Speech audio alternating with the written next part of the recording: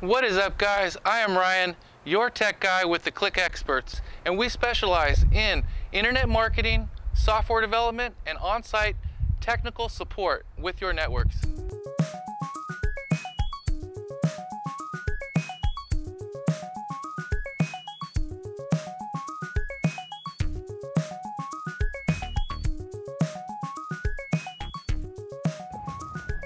Okay guys, I know I promised a video on this. You guys have probably seen the single mode tester. Today we're looking at the multi-mode tester. I just have the OTDR parameter settings up. It gives us how we want to test in wavelength.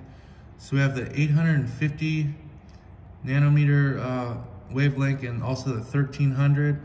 I always like to leave these in dual so it'll run both tests at both wavelengths. Then we'll hit confirm. You know, this basically works the same as our single mode tester. You have a file manager. It lets you open and save files. It'll save it as a .SOR file. Any program that opens up OTDR files should be able to open up that .SOR file. So, you know, basically you have a place, internal storage in the OTDR where it'll save your files on your tests. Basic operations here, you know, currently we could just hit this play button and it'll actually start the test. So let's do that. Even with no cable connected to it, it'll still run the test.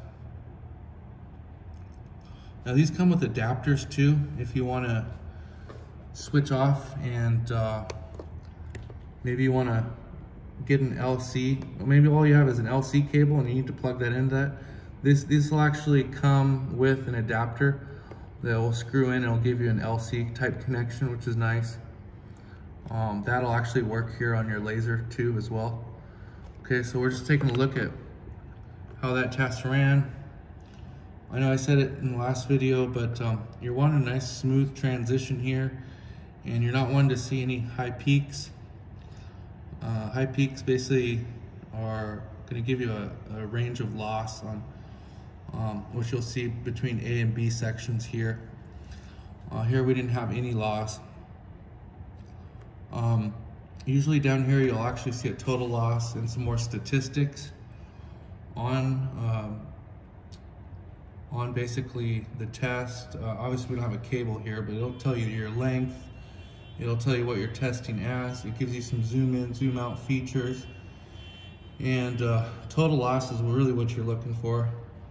I typically like to be under 5. So, and you know, I'm just looking for the spikes.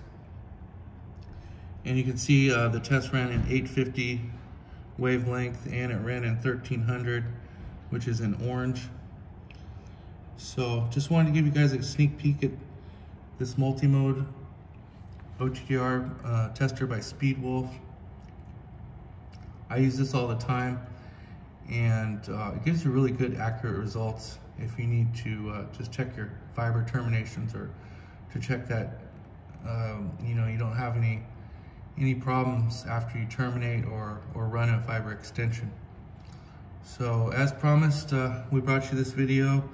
It really works the same as the single mode tester. The only difference is your wavelengths are different.